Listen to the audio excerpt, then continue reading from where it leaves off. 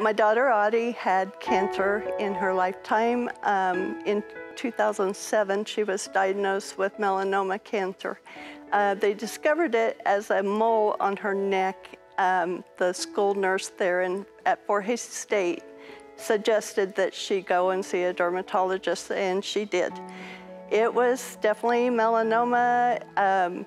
They did other tests, proved to be already stage 4. My sister Audi, I know when it happened, when she did get checked, she had known that mole had been bad for about over a year. So the biggest thing, she just kicked herself of never going to the dermatologist. I know a lot of times, somebody will get cancer or sick and you kind of won't distance yourself because you don't want to see them like that. But I mean, you want to be the same around them, talk to them, treat them like you always would, and hope for the best, hope they beat it, but you have to be there for them. And in 2009, several treatments, but just no cure. We lost her in February of 2010, and end of the story. Good kid though. She was a fighter. Audi, she's the one you wanted to be around all the time. She's fun, energetic, outgoing, very positive. I think one time maybe at Tumbleweed, we saw somebody and she whispered to me, "I don't like that person."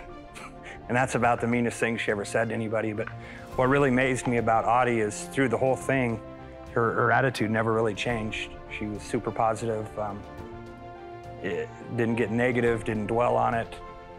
Just kept fighting. She beat cancer the once and then it came back, and she was just kind of an inspiration that all she was going through, you wouldn't really know it when you talked to her because she was upbeat and kind of just continued on because that's who she was. And I tell everyone that loses somebody to cancer, you just keep those pictures everywhere. And the plus side was Audi loved her picture taken, so there's a lot of pictures of Audi.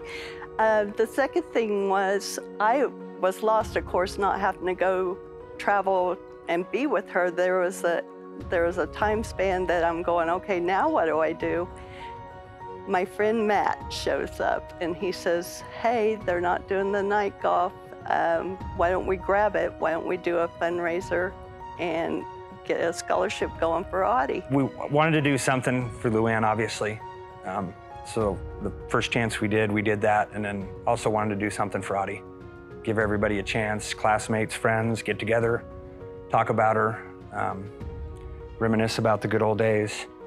And then, there's also the skin cancer side of it, raising awareness to that, getting people to get checked, and then also just getting people together. As a community, the money is all donated from the community. We keep all the money that comes in. It's $100 a team. And then we do a cornhole tournament. We keep all that, and then we hand out prizes to whoever wins. And then everybody takes something home.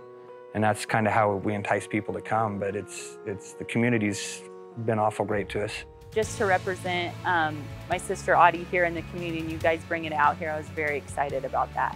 So make sure you're doing those prevention measures for your family and stuff like that. And besides the prevention, the biggest thing is like the mental and the emotional part, because that'll creep up on you. So if you need a support group, or if you need like counseling or any of that stuff, because I know it's like the aftermath when you do lose someone and then the world keeps moving, that's when it's gonna hurt.